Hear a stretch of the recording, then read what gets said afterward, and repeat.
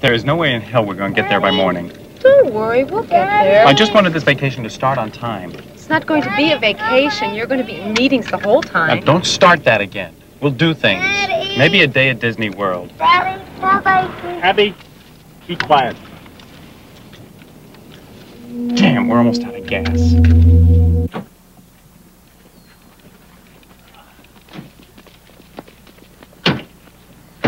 Howdy, old timer. Howdy, folks. What can I do you for?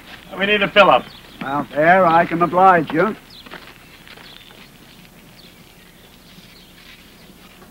All this quiet would drive me crazy. Oh, I'm used to it. Gotta be. I'm the only one left in this little town. Come on, not the only one.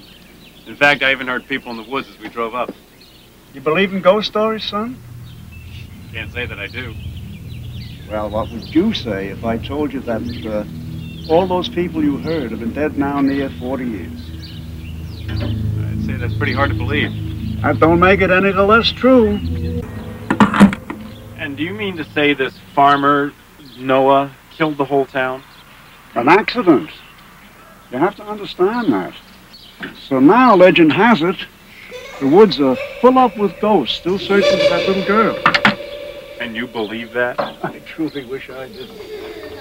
Well, thank God Abby never wanders off. Hey, boy! You have a little girl?